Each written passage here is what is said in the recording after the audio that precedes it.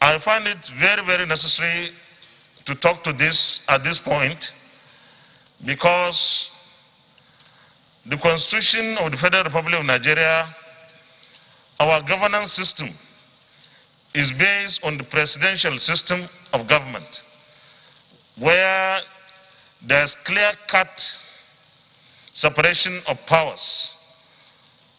And I mean separation and exercise of powers.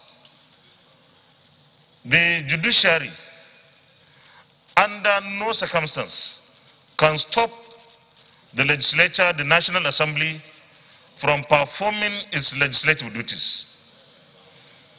We know what our due processes are. So, just like we wouldn't venture into what the judiciary does, the judiciary should understand that we have our processes.